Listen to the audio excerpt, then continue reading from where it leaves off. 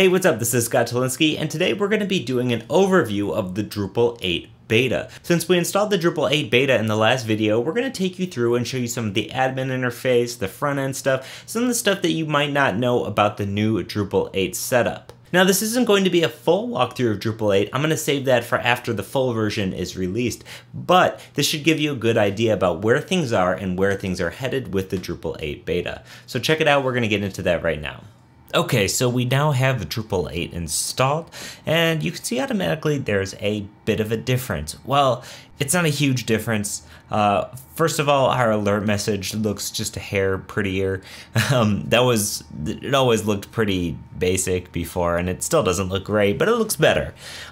Next, we have this theme that sort of looks like Bardic, that pretty much is, but it's not necessarily the same Bardic. It's just visually very similar. So you also notice at the top here we have our new admin toolbar. It has manage, shortcuts, and admin. Admin is things like log out, edit profile, view profile.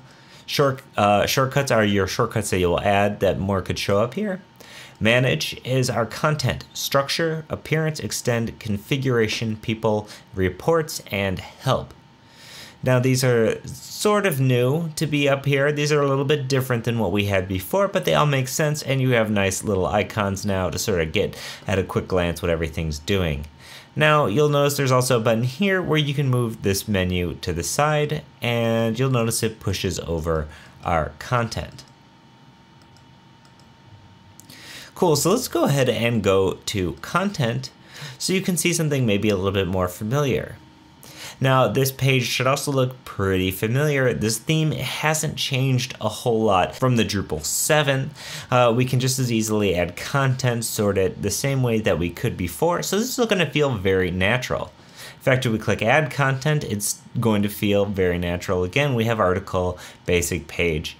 And so while we do have not a ton of changes here, the whole authoring situation looks very similar. There's a lot of stuff under the hood, and Drupal 8 is pretty different for a lot of reasons under the technical aspects of it that we're not going to cover in this video. However, in our more complete Drupal 8 series that arrives when Drupal 8 arrives, we'll certainly be covering that. So next we have structure. And structure is going to have the stuff that you would expect. We have block layout, which is a new section here. So it allows you to configure what block content appears on your site, sidebars, and other regions. So this sounds a lot like blocks. However, if we go to block layout, you'll see it's going to be a little bit different, okay? It's going to be more full-featured. It's sort of a better layout system than what we've had before.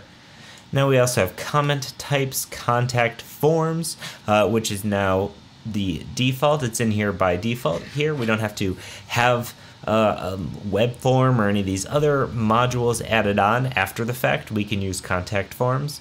We also have content types. Display modes are where you configure how your page is displaying, your content type is displaying, and that existed in Drupal 7 just a little bit differently. Next we have menus, taxonomy, and views. Now any Drupal user should be really excited that views is now a part of core, and here it is. We didn't have to install it like we do on every single Drupal site we use. So views exists. By default, menus should feel largely the same. We can go ahead and edit one of these menus just so you can see, drag around.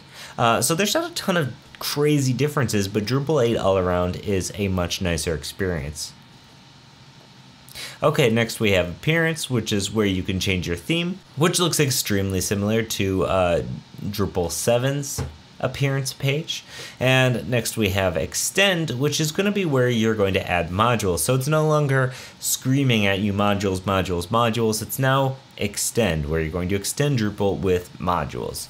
And that might make for a nicer experience, and it may not. It might be completely inconsequential. Okay, let's go ahead and search. So let's enter a module name. And this is automatic filtering built in. And people have used other plugins like module filter in the past, so it's really nice to see this module filtering in here. Now we can see we have views and views UI. If you click on one of these drop-down menus, you get access to help or configure. and you can save your configuration here. Okay, now let's go to configuration. And again, this looks very similar. Some of these headlines are a little bit different, text formats and editors. We still have performance, things like that, and this is all going to feel very similar. So I suggest you just install Drupal 8 and poke around. However, a lot of this stuff isn't going to be completely mind-blowing. Next we have people, which is going to be your just basic node listing, like we have our user accounts here. And next we have a section called reports. Now reports gives us access to things like available updates, recent log messages. You can see we have some log messages. It looks like there's a PHP error here. And also we have things like status report, top access denied errors. So just sort of any sort of maybe errors or reporting that you'd want to see is going to be available here. Lastly, we have help, which opens up some getting started documentation and some documentation about the individual modules. If you click on views, it's going to tell you some basic views usage. Honestly, I hope the documentation here gets better. There's the online documentation for the views module, but really none of this is very good. I feel like they could do a much better job of explaining how to use these modules. However, there's always Level Up Tuts, and you can come here and learn how to use this stuff. Okay, so this is the overview of the Drupal 8 beta. What you can tell is that on the surface, not a ton has changed, but underneath the hood, there is a lot changed, and the core Drupal experience is significantly improved from Drupal 7. So I'm excited. I can't wait to try it when it comes out and start using it on projects right away. So as always, this is Scott Tolinsky. If you have any questions or comments, leave a comment in the video or hit us up at Twitter or Facebook at Level Up Tuts. We'd love to hear from you. Thanks for watching, and we'll see you in the next one. Bye.